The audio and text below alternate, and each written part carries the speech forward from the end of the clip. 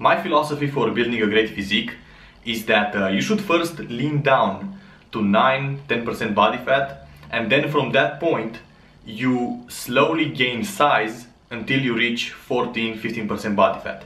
At that point you stop your lean bulk and you cut back down to 9 or 10% body fat. You cycle your cuts and bulks in this body fat range until you build the level of muscle you are happy with. This way you never get too fat to lose muscle definition or to start to lose insulin sensitivity. Sounds great, right? This is a solid way to do things. But what if you are too slim to diet or too fat to bulk? What should you do in that scenario? Well, let me answer by showing you something.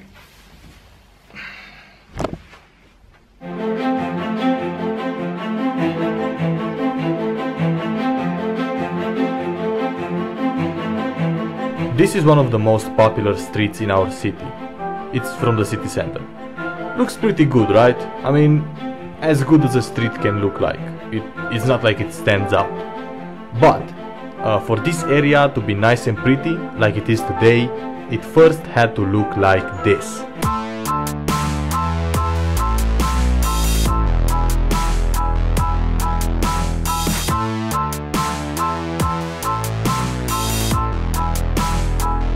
Yeah, pretty bad, right? A pretty dramatic change.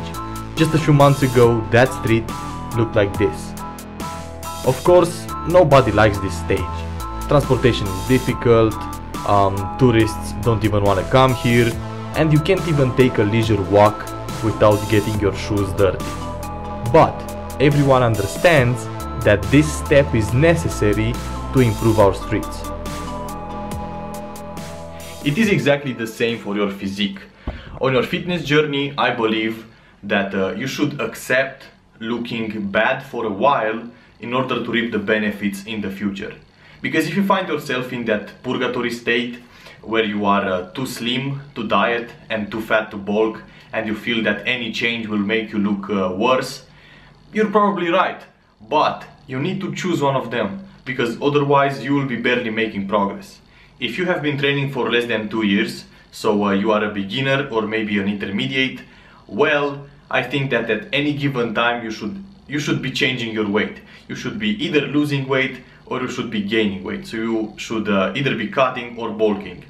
I believe that you shouldn't be chasing body recomposition, meaning simultaneous fat loss and muscle growth, because that process is very slow.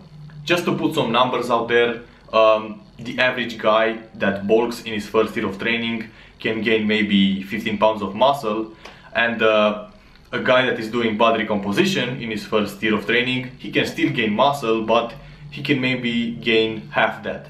And in the end, if you do the math, he will get to his goal physique later. It will take longer than the guy that is doing a direct approach, either bulking or cutting. Body recomposition, in my opinion, should be reserved for the people that are mainly happy with the way they look, and they mostly want to maintain but still be making small improvements, because we all want to improve. But if you are not happy with your physique, then don't go for body recomposition. Go for what you want most, size or leanness. That's it, guys. Just a quick idea I wanted to share with you.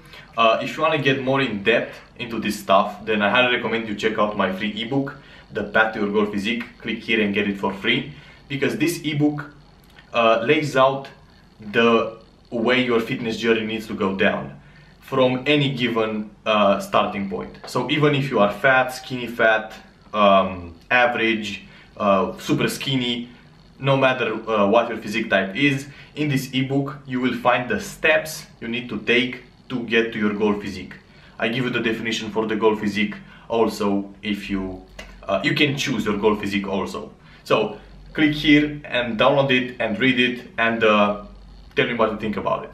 Thank you. I'll be seeing you in the next video.